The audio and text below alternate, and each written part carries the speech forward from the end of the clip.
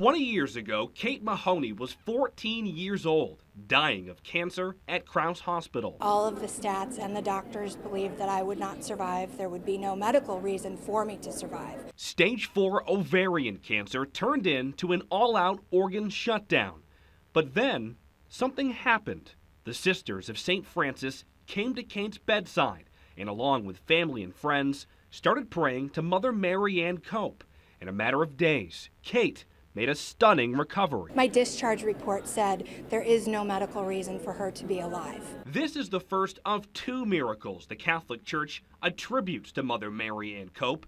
The Vatican declared her a saint in December.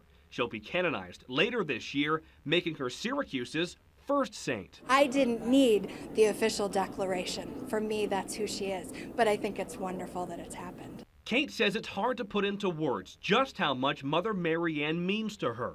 Kate had just moved to Syracuse when she was diagnosed with cancer and remembers feeling like she didn't belong among classmates. She says it's only fitting Mother Marianne will soon officially be called St. Marianne Cope, Mother of Outcasts. Outcasts can be a broad term depending on who you are. I really think she can be, if not a saint, a guardian angel for people who are feeling a little bit left out. Kate also credits the medical staff at Crouse Hospital for her recovery, saying it was a team effort led by Mother Marianne Cope. Reporting in Syracuse, I'm Chris McGrath.